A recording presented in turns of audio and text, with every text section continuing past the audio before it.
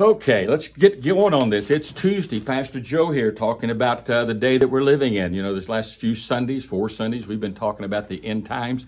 You think people would be excited about the day that we're living in. Scripture's very clear about what it would be like. Jesus was very clear.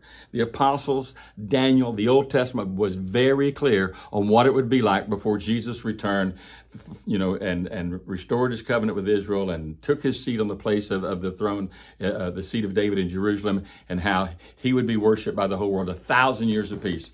But that is just so overlooked today. In fact, the churches that used to be evangelical, that used to preach this message, just kind of taking a back seat to the liberalism and the coldness and the deadness of the culture. It is similar to Jesus' first advent, the first coming. At Christmas, we talk about the Advent season. It means his coming.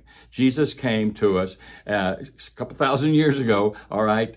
And you would have thought that in his season and his time of coming that people would have been excited as well.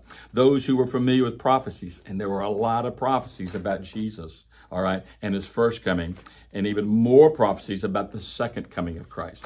But there wasn't any excitement. Remember when the Magi came to Herod's palace and showed up there at the gate, and they asked Herod where this king of the Jews was, where was this king who would be born. Herod talks to the religious crowd of the day because they should know the answer. They tell him, the prophecy indicates he'll be born in Bethlehem. Magi headed straight towards Bethlehem. On their way, again, they saw the sign, and then they saw it resting over the place. I don't believe the sign was a constellation. I don't believe the sign was a meteor. I don't believe it was a comet. I believe it was a sign. I believe the Magi were wise men from the east who were probably, most likely, Hebrews. Why would they else be looking for the king? You say, what were Hebrews doing in Persia and Babylon? Read your Bible. Remember the history. They'd been carried off, you know, into Israel. The choice men of Israel had been taken into Persia when the Babylonians overthrew Israel and Judah and Jerusalem. And they took the choice men, guys like Daniel and Shadrach and Meshach and Abednego. These were men of God. And they had prominent positions in the nation of Babylon, which later became a Medo-Persian empire.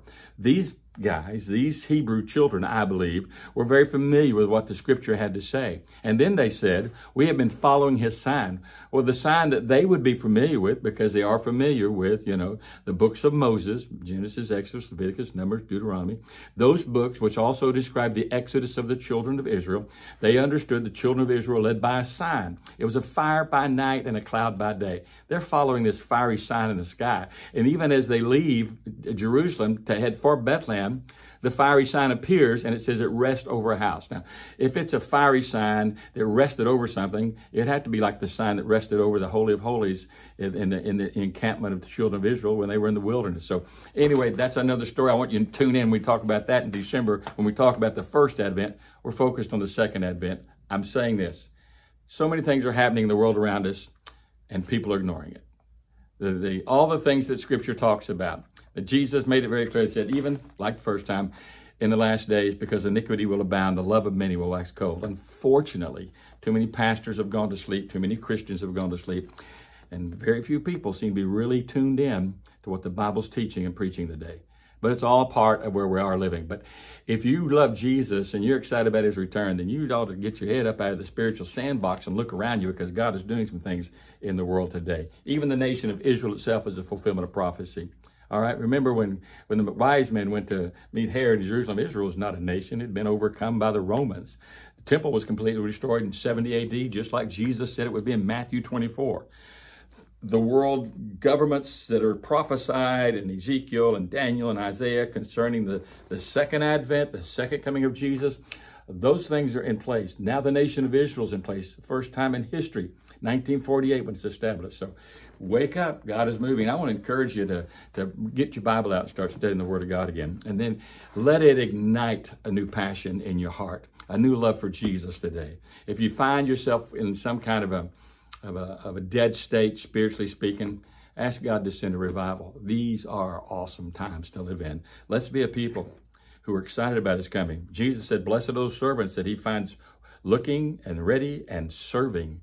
We need to be serving the Lord at this time. So find your spot. Get down the front lines. Let's live for Christ today. Amen. I want to remind you, this weekend in Magnolia, we have a children's clothing distribution that will take place. You come, bring friends, bring family. All the information is on our website. It's in the bulletins and the announcements we've been talking about during the week. we'll share a little bit more in our Wednesday Word about that as well. And then a couple weeks from now, we'll be doing it at our spring campus. Great opportunity for people, especially with limited income, to come and get clothes for basically nothing. They can leave a love offering or not.